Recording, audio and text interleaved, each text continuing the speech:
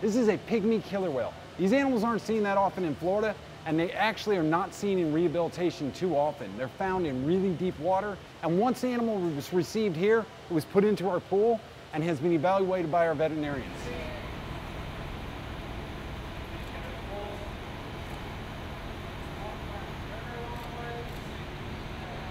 This animal is actually in critical condition.